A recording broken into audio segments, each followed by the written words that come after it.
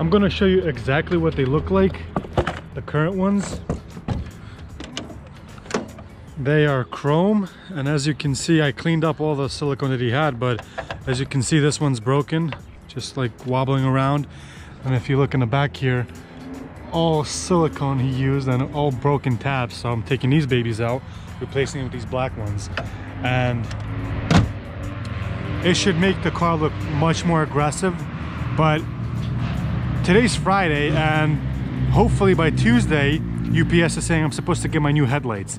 They're going to be halo headlights. They're nothing fancy. They're going to be close to like an M3 style. They come with these factory halos.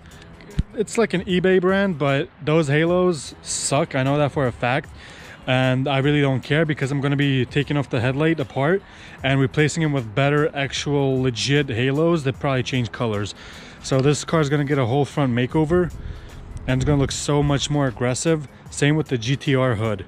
But to take this off is pretty simple. Just pop it off and pop those on. So one off.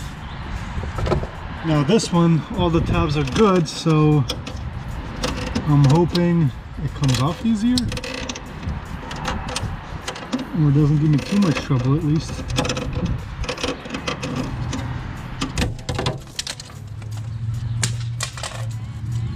Fail, but yeah, at least this side's nice, so let's put in the new ones.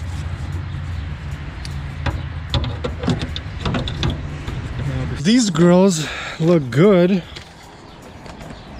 from here, but as you can see, they don't sit properly. And it's not because I just broke one clip, it's actually because if you look back here, this thing's off. So I have to mess around with that and see what I can do. Damn. Okay, this was supposed to be like a 15-minute install on the grills, and it took me probably like a good hour and a half now, because I bought it off eBay, so yeah, they're like cheap grills, but also the way BMW made their tabs in the back, as you guys can see right here, these tabs, they break so damn easy.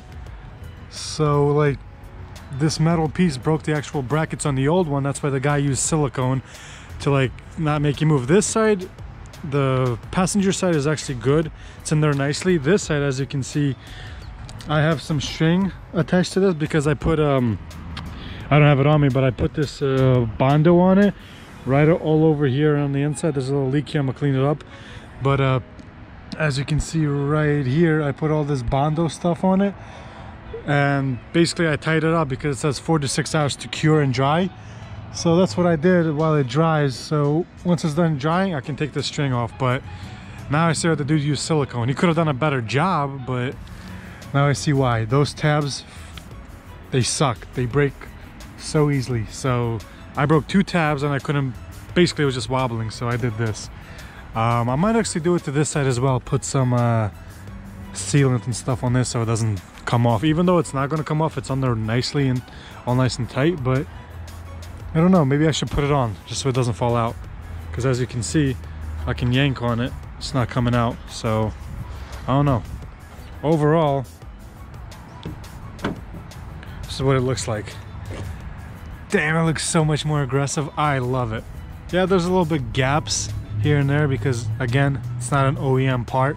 So the headlights are going to come in, new bumper and hood, and this thing's going to look mad. So yeah, I really don't care that I glue this thing because it's not going on the new hood. The new hood is going to get brand new ones, probably OEM, better quality ones. But these ain't bad. For 20 bucks, if you have shitty chromes that are broken, these are nice. So much better than chrome. Looks so much more aggressive. Damn, I am definitely happy with them. I decided to clean the engine bay. Everything's nice and clean now. Still gotta clean the sidewalls right here. But overall, it looks really clean. I like it. Super nice. So, something to do while I wait for it to dry.